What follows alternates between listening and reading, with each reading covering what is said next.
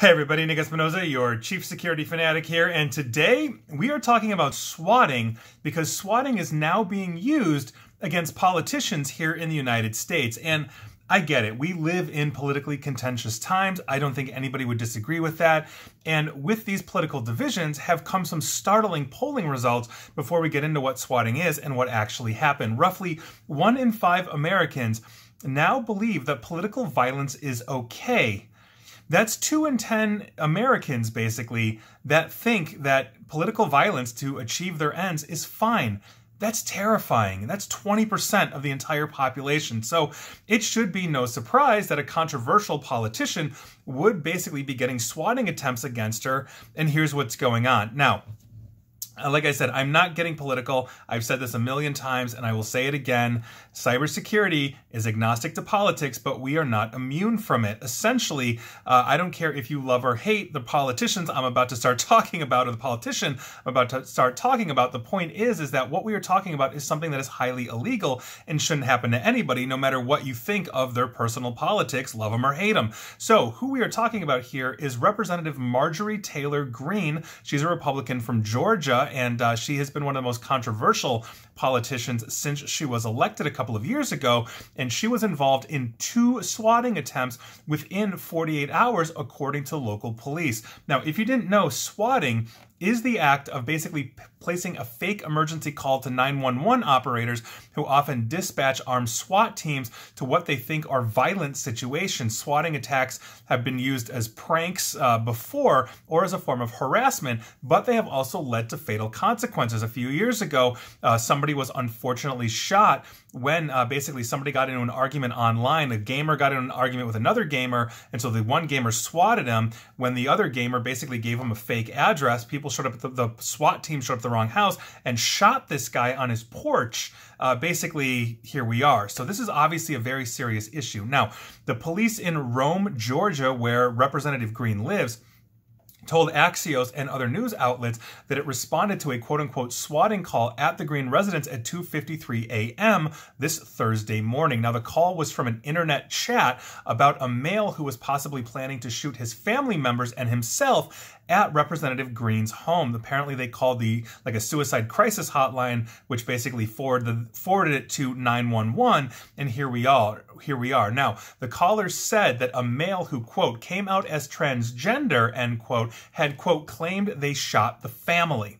Now, Representative Greene confirmed in a tweet Thursday morning that she was, quote, swatted again last night, end quote. She did not tweet any further details about that second incident, and her office has not responded basically to requests by the media. Now, police say that a computer-generated voice behind the swatting attempt, essentially happened, meaning they're leveraging technology to obfuscate where they're calling from and what their voice is. So it's not me saying, oh my God, I'm about to shoot everybody at the greenhouse. I would be using some kind of a computer-generated voice. So it basically would be much harder to track me down if I was the person that was doing this. And for the record, police, if you're watching this, I have not done this. I will never do this. There you go. Now, we, as I mentioned, have seen deaths happen due to swatting, and so I speculate that this is an attempt to possibly have Representative Greene shot by police. And hear me out. We are living, as I said, in politically contentious times, and 20% of our fellow Americans think it's okay to use violence to get their means, and basically Marjorie Taylor Greene, or MTG, as she is commonly referred to, is one of the most controversial figures in Congress. Now, as I mentioned, I think this might have been an attempt to actually get her killed by police, and here's why I think that is a possibility. I obviously do not know this for sure.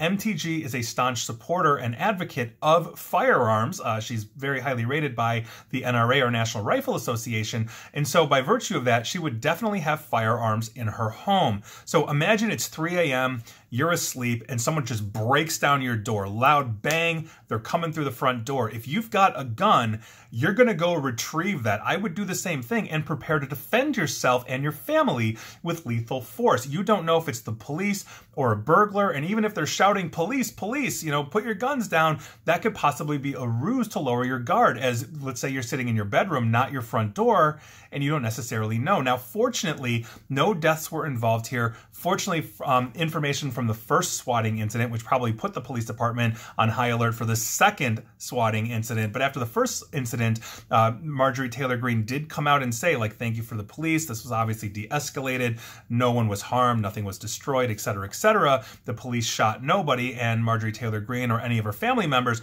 shot at the police, which, you know, quite frankly is fortunate. Again, I don't care what your politics are. I don't care if you love or hate Marjorie Taylor Greene.